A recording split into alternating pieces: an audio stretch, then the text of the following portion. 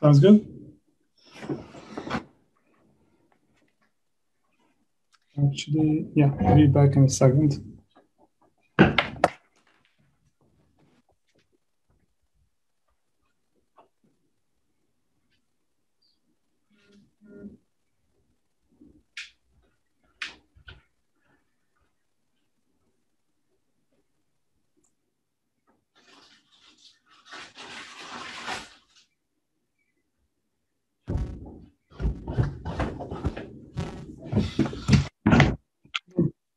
So I was getting some more.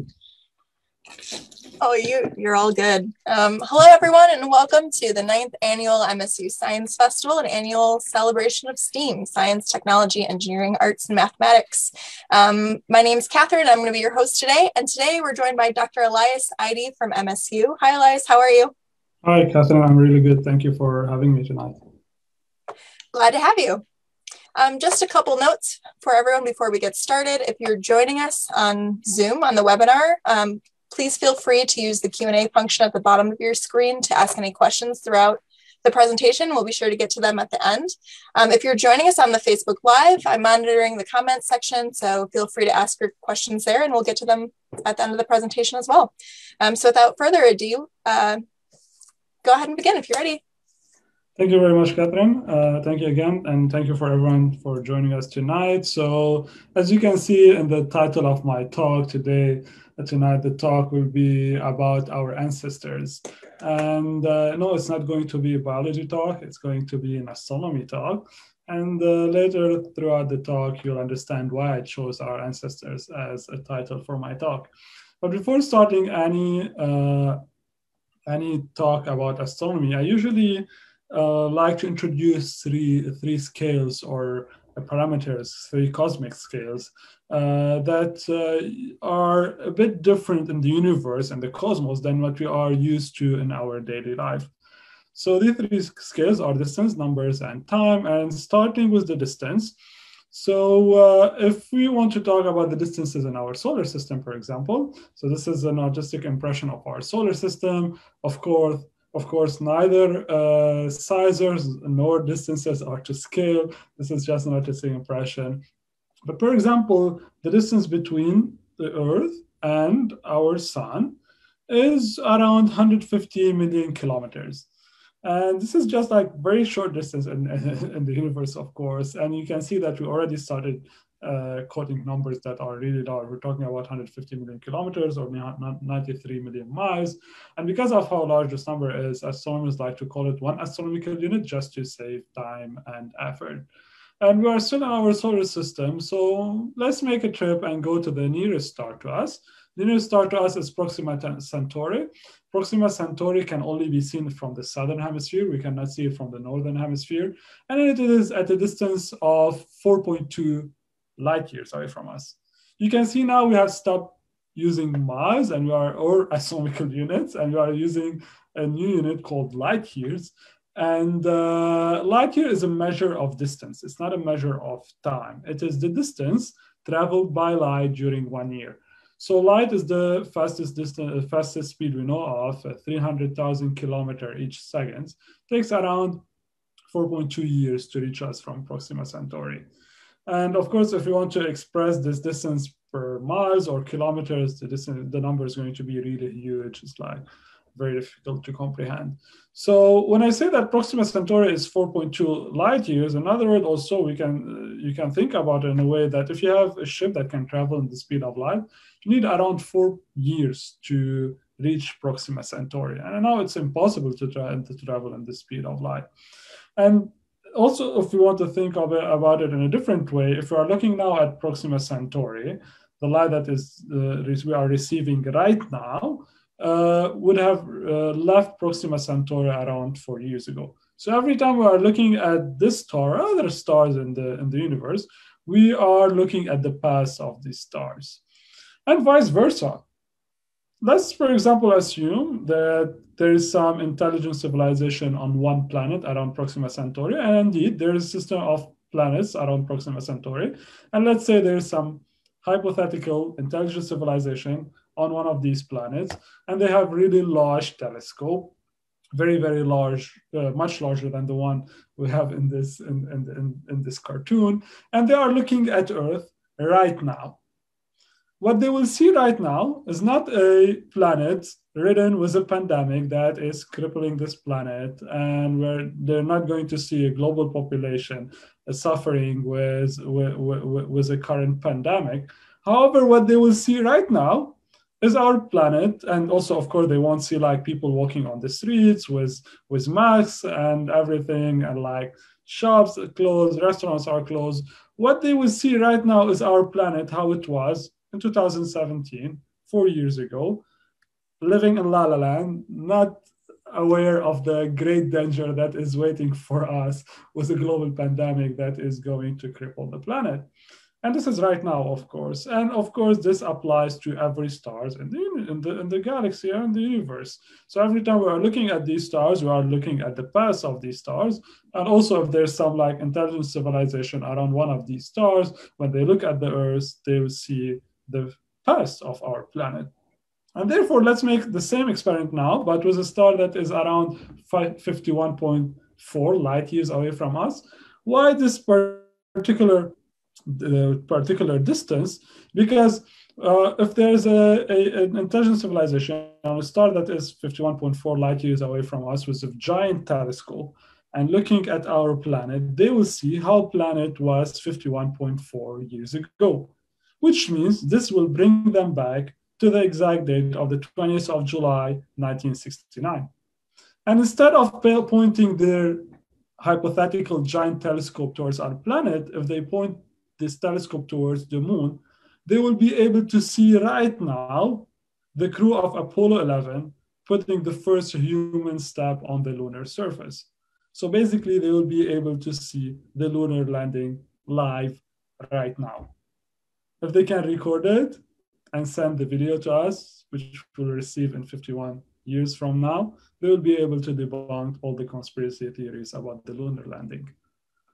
Now, our galaxy stars, this is again an artistic impression of our galaxy. We cannot take photos of our galaxy because we live inside of it. So this is what we think our galaxy looks like. And our galaxy is 100,000 light years across in diameter, which means if you want to travel from one side of the galaxy to the other in a spaceship that can travel in the speed of light, you need 100,000 years to go from one side of the galaxy to the other. Of course, we are still in our galaxy, but hey, let's make a trip to the nearest galaxy to us, which is Andromeda. Andromeda is at a distance of 2.5 million light years away from us. This is a really large number, and this is just the nearest galaxy to us. Again, if we want to make the same experiment, and let's say there's an intelligent civilization with a very, very, very, very large telescope, and this intelligent civilization is using this telescope to look at our galaxy, more precisely to look at our planet Earth, what they will see is how our planet was 2.5 million years ago, which means right now, they won't see any of us intelligent human controlling this planet and polluting it and causing a lot of problems to other animals. But that they will see right now is this.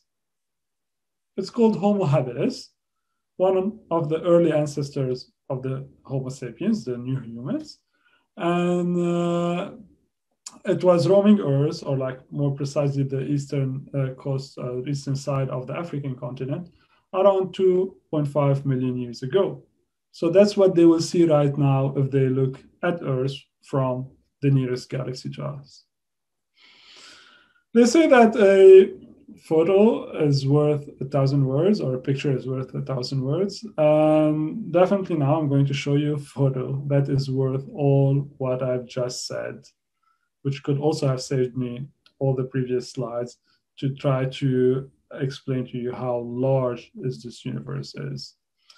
So what the team responsible for the NASA Hubble Space Telescope did is that they pointed the Hubble telescope towards a very small patch of the sky. You can see in this rectangle, this is the small patch in the sky relative to the size of a full moon. It's a very small patch, not much stars, quite dark. And they pointed the Hubble Space Telescopes for several weeks, collecting images and images and images. And after several weeks of collecting data and combining all these images, this is what they got. It's called the Hubble Ultra Deep Field. And every dot in this photo is a galaxy on its own. Some are larger, some are smaller than our Milky Way. Some of them are at billions of light years away. All these galaxies in this very small patch of the sky. And for me and for a lot of people, maybe this is one of the most influential photos ever taken or photographs ever taken, because it shows us how big is the universe that we are living in. This universe, or what we call the observable universe, the universe that we can see, is expected to be around 93 billion light years across. This is billion with a B. This is how large the observable universe. Why I'm saying the observable universe? Because the universe might be even much larger. It's just that it is not old enough for the light from these very distant galaxies has managed to reach us yet. This is how large our observable universe is. Now we're going to talk a little bit about numbers, and you already saw that the numbers are really astronomical in the universe. And starting with our Milky Way again, this is our Milky Way galaxy. It contains around 200 billion stars other than our sun. So our sun is not unique. There's another 200 billion star in our galaxy alone, similar to our sun, some larger, some smaller. And in the universe, or the observable universe, there are around 100 billion galaxies. Some are smaller, some are bigger than our Milky Way galaxy. So if you want to get a rough estimate about the number of stars in our galaxy, in our universe, we'll have to multiply 100 billion, which is 1 followed by 11 zeros, times 100 billion, which is 1 followed by 11 zeros. And the number that we will get is 1 followed by 22 zeros. I don't know what is this number called. It might have a name, but this is how many stars there are, a rough estimate of the number of stars in the observable universe. So yes, definitely we are not unique, and our sun is definitely not unique at all. So when it comes to time, the average lifetime of a human being is around 80 years. But this is less than a fraction of a second compared to the time scales in the universe. For example, a star like our sun has been around for about 4.5 billion years, again with a B. And we expect that our sun will live for another 5 billion years before it starts dying. Don't worry about it, we won't be here. But this is the age of a star like our sun. We're talking timescales of billions of years. The universe has been around for 13.7 billion years since the Big Bang. And you can see that the numbers are really large when talking about the ages and time in the universe. It's actually very difficult to comprehend these timescales. And as I said, the talk title tonight is Our Ancestors. And if you ask, for example, if you ask a biologist, who are the direct ancestors of our species, this is what they will show you. The images of Homo sapiens, or whichever been before Homo sapiens, which we descended from the early, either the early great apes or later the Homo habilis and all the Homo family to Homo sapiens. And this is the story that you will hear from a biologist. However, if you ask me as an astrophysicist, who are our ancestors or what are our ancestors, I will show you a picture like this. Tell you the stars are our ancestors. Why? Well, I hope I can convince you by the end of the talk. But when the universe started with a Big Bang, it was a massive, there might be some sound in this video or no? Okay, that's good. I hope you don't hear the sound in the video. Anyway, so when the Big Bang started with an inflation and started expanding at really massive speeds, and the universe started expanding. It was initially made, like the universe was initially made of a soup of subatomic particles, and then atoms started to form. And most of these atoms were hydrogen, around 70%, and then helium, around 30%. So the universe was made primarily from hydrogen and helium. So where did all the other elements in the universe and are the basic ingredient of life, like carbon and oxygen and all the other elements that we know of in the periodic table, where did they come from? Well, short answer is they were forged inside the stars.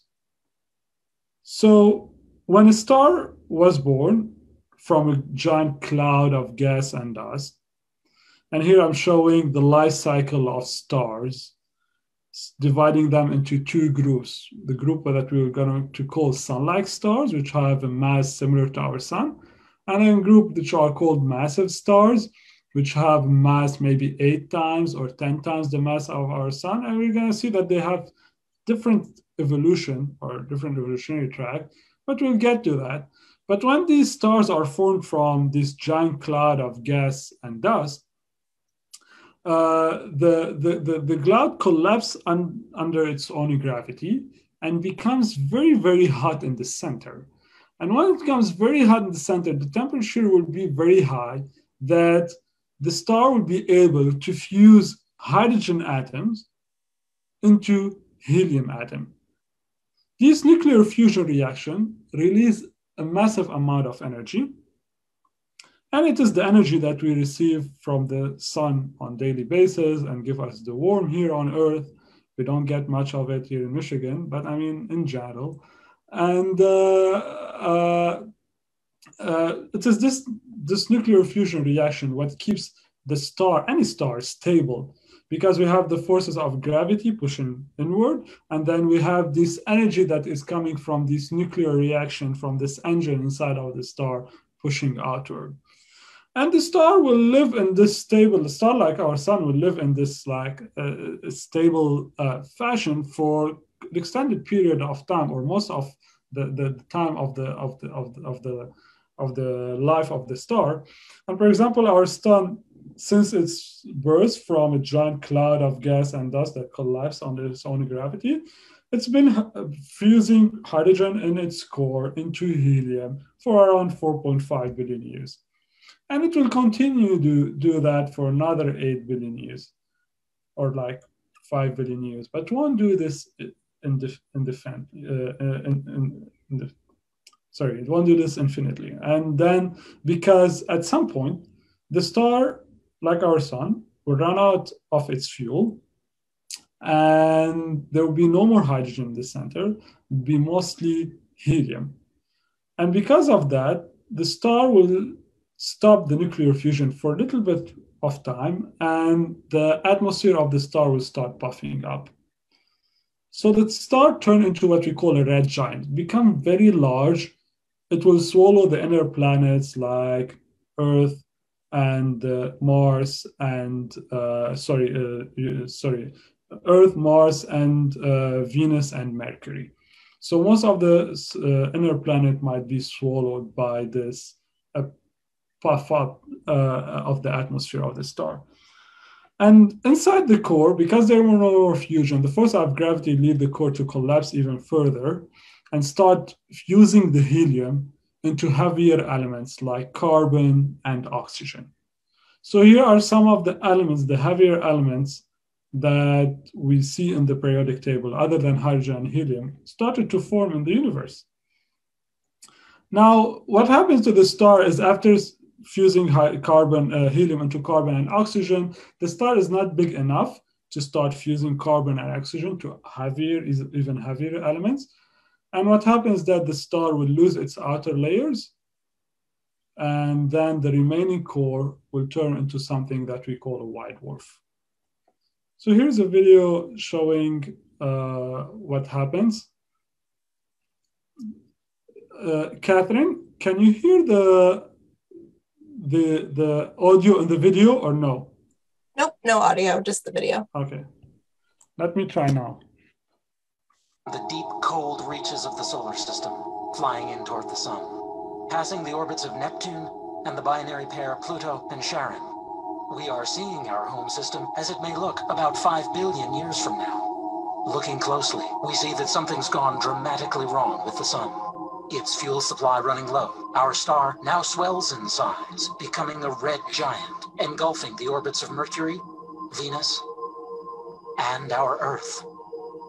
The sun now goes unstable and puffs off shells of plasma and gas, eventually hurling outwards the components of what will become an immense fluorescent nebula for all the galaxy to see. What remains of the sun now shrinks down to become a dense, cold white dwarf star, the lonely cinder of the former planet Mars as its closest companion. So this was the dramatic ending of a star like our sun. During this process, the star first fused hydrogen into helium and then helium into carbon and oxygen, but it did not form a lot of heavy elements other than that, and then ended up in a white dwarf. So it's a dramatic ending, but it is not as dramatic as massive stars that have a mass 8 times and more than the mass of the sun. For these stars, the evolution is even much more dramatic. But similar to our sun, this star will form from a giant cloud of gas and dust, which collapse under its own gravity and start burning hydrogen into helium. But massive stars tend to burn fuel at a much faster rate. So live fast, die young. So after they run out of the fuel, it could be only a few 100 million years instead of billion years like our sun. And once they run out of this fuel, they turn into something called a red supergiant instead of a red giant. Red supergiants are really large. Here's an example of some of the famous red supergiants in the galaxy, like Antares and Betelgeuse. And you can see the size of these two stars in comparison to the sun. Yes, the sun is this small dot on the left bottom side of the photo. So these stars are really massive, really large, and their atmosphere is puffed up, of course. Betelgeuse is a very famous one, and you can see it with the naked eye, of course. It is in the constellation of Orion. You can see it is under the armpit of this warrior, because Betelgeuse is an Arabic word. It means batla, it translates as batla juz, which means the armpit of the old man or like the giant. So that's why, so Betelgeuse, of course, is not an English word. And many of the stars, for example, in the constellation of Orion have Arabic origins like Al-Mitaq, Al-Nilam, Mintaka, Rigel, which means a leg or a foot. And a lot of these stars and that famous stars, bright stars that have names are actually either Greek or Arabic names. So Betelgeuse is a famous red supergiant that at some point during its evolution, as I said, the envelope has puffed up, and now the core that was fusing hydrogen into helium start to collapse now, is even further, and start burning helium into carbon and oxygen, and then collapse even further, and carbon and oxygen even into heavier elements and heavier elements until it reaches iron. So it creates a lot of heavier elements compared to, for example, sun-like stars, which only create heavy elements up to oxygen. But once it reaches iron, the star cannot fuse more. Even if it's very heavy star, massive star, it cannot go above fusion of iron for some physical reasons. So what happens is that now we have a massive star with no engine in the core, in the center, that is creating energy. Nothing is holding the force of gravities anymore. And what will happen is that the atmosphere of the star will collapse on the core of the star due to the forces of gravity. This atmosphere will bounce back and create a shock that will travel into the star, creating a massive explosion called a supernova. So a supernova explosion is actually one of the most violent explosions in the universe. And during this explosion, all the heavy elements, heavier than iron, or most of the heavy elements heavier than iron, are actually created. So all the elements the heavy elements from titanium to uranium to plutonium are actually made inside explosions like supernovae. Of course, there are other types of explosions in the universe that create some other types of elements, but we can say for sure that all the elements in the periodic table, heavy elements naturally created, are created during either a star explosion or, of course, during the fusion of elements in the star. And this also applies to the elements in our body. So our body is made mostly from oxygen, carbon, some hydrogen and nitrogen and other elements. And as you saw, that when the universe started with only hydrogen and helium, it was for the stars and the star explosions that all the other elements in the periodic table has been created. And therefore, after the Big Bang, and after the first stars started to form, these stars were so massive, they fused heavy elements and then they exploded. They spread these heavy elements in the universe to form new stars and new planets and new life. So when we say we are all made of stardust, it is not a cliche. It is a very accurate expression, because every atom in our body comes from a star that died billions of years ago. And the atom in your right hand probably came from a different star than the ones in your left hand. This is, I think, one of the most poetic things in the universe, because, yeah, we are made of stardust. Now, after the star goes into a supernova, the story doesn't end here, because, yes, the envelope of the star is ejected during the supernova explosion, but the core, the very dense and massive core, which now is not able to fuse, as I said, iron anymore, what will do is start collapsing more under its own gravity and form what we call a neutron star. So a neutron star is a star made of mostly neutrons, and neutrons are they are one of the subatomic particles that you can find in the nucleus. So we have in the nucleus, we have neutrons and protons and electrons. And a neutron star, because the gravity is very large, some of the electrons or protons are actually merged to form neutrons. And then we have a star that is mostly formed of neutrons.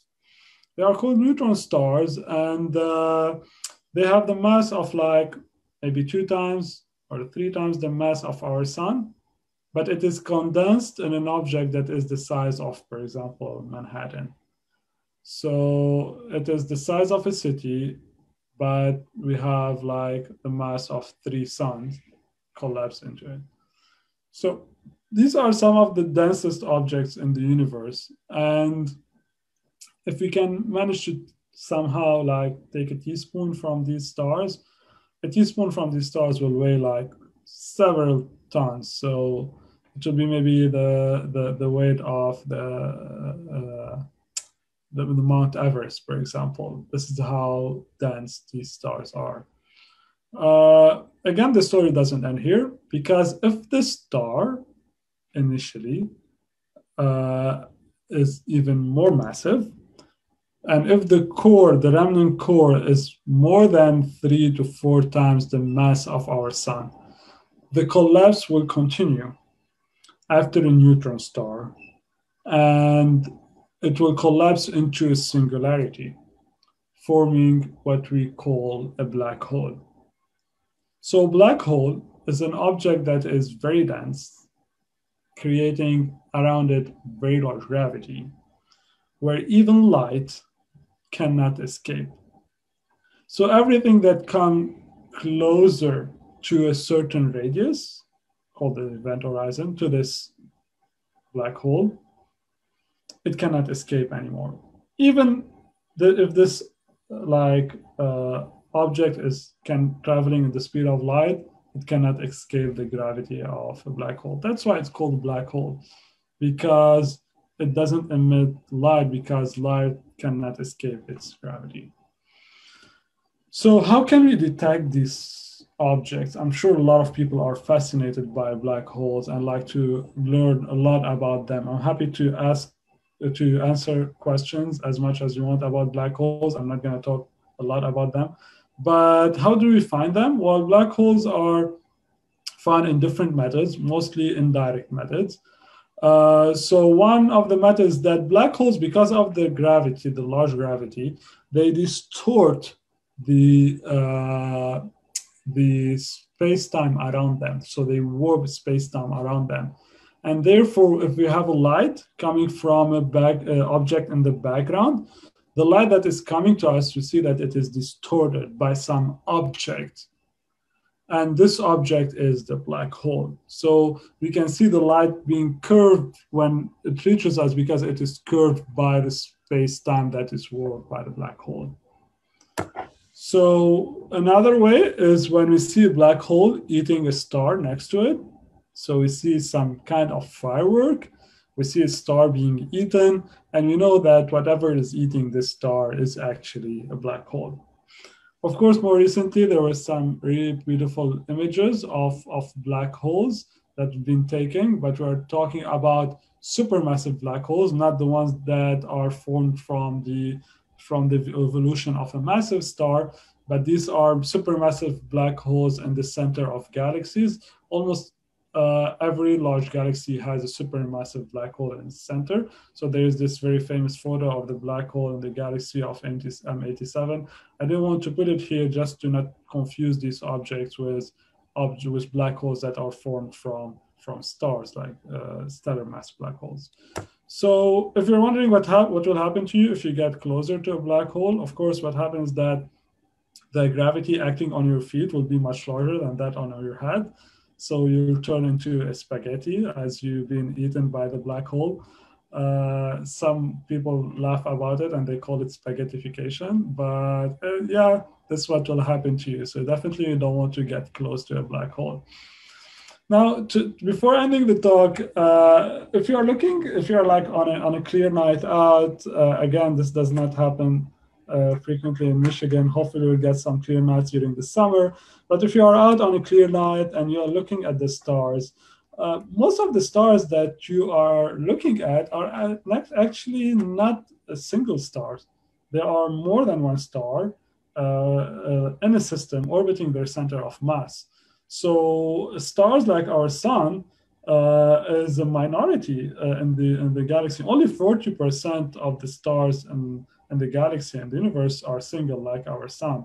The rest are either in binary systems, so 2 stars orbiting their center of mass, or multiple systems, 3 or 4 stars orbiting the center of mass. And our eyes just cannot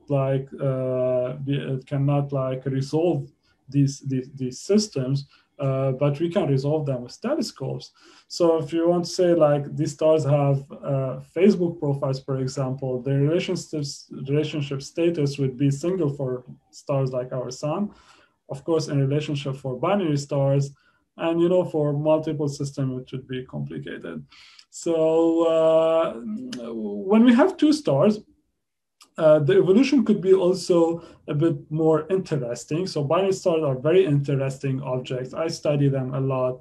But sometimes if we have 2 stars like our sun in a binary system, but one of them is more massive than the other. So one of them has mass like our sun. One of them have 2 times the mass of our sun. What will happen is one of these stars will evolve faster than the other one. So it will die faster than the other one. Because as I said, the more massive the star is, the heavier it is, the faster it burns its fuel. So if one of them turned into a white dwarf early on, the other one would be still like our sun. So we'll have a system of a white dwarf and a star like our sun. So in some cases, these two stars could be really close to each other, that they orbit each other in like 1 hour or 3 hours. And because of how close they are, the more massive star, which turned into white dwarf, start absorbing material from the sun-like star, from the living star. It's like cannibalizing on the living star. Absorbing material from this star, it forms like a disk around the dying star, and this star will start eating up gas and material from the dying star and accumulating them. So these type of stars are really interesting to study. As I said, I enjoy studying them. But why I enjoy studying them? Because during this process, these stars, my experience violent explosions, and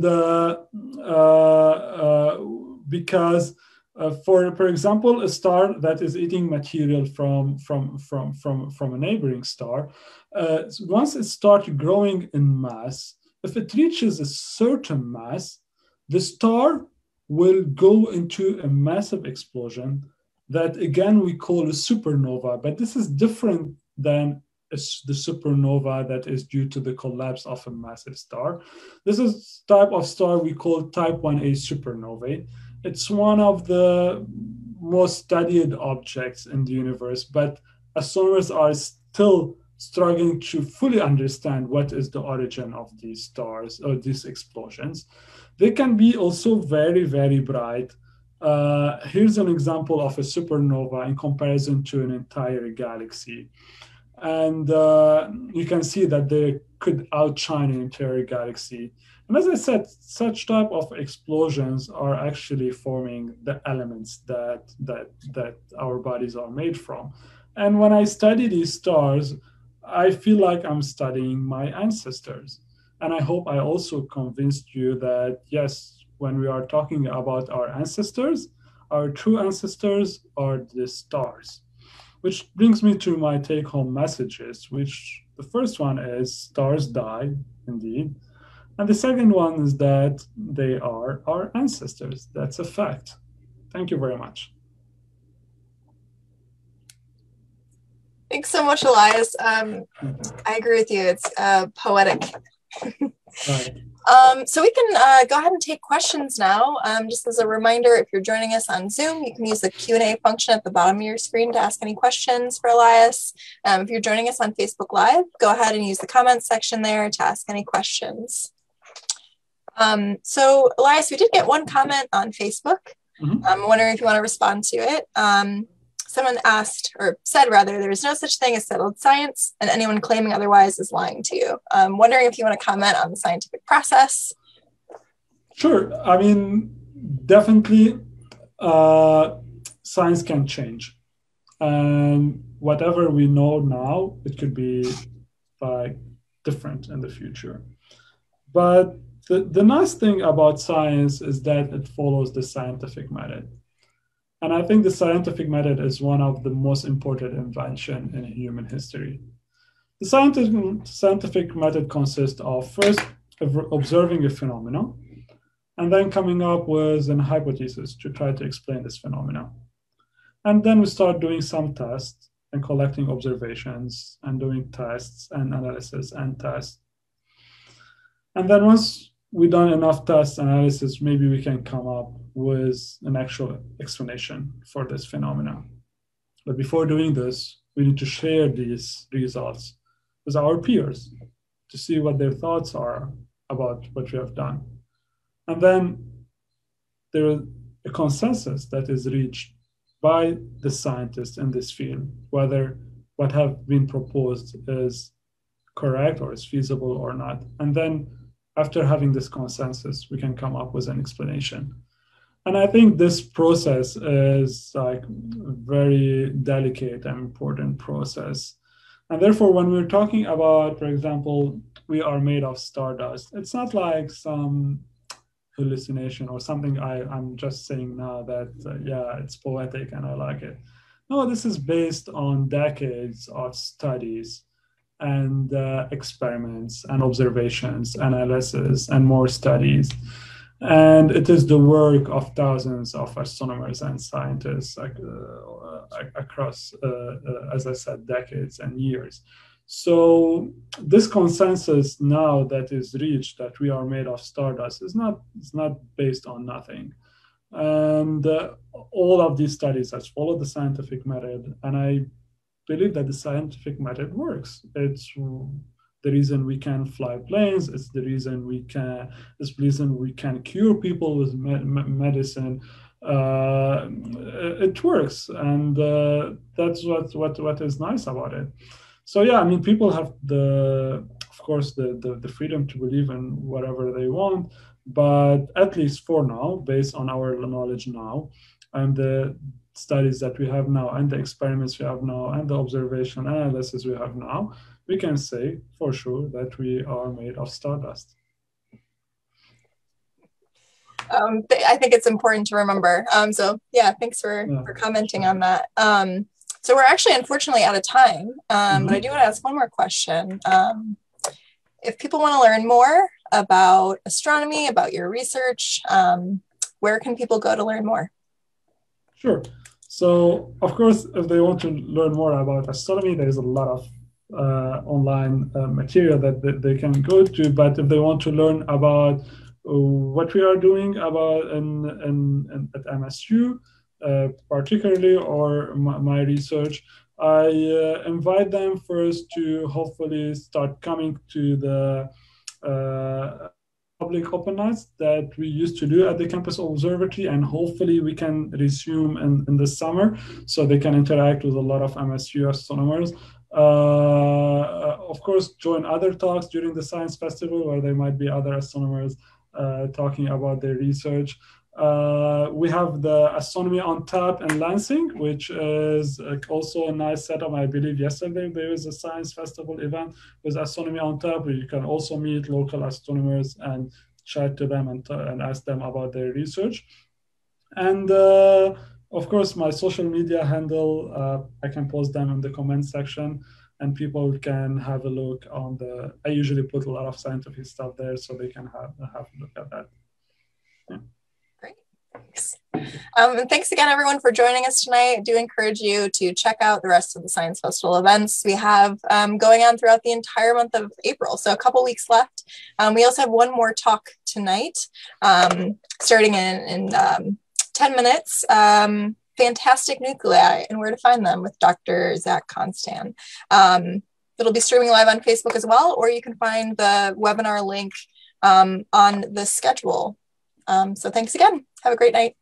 Thank you. Bye-bye.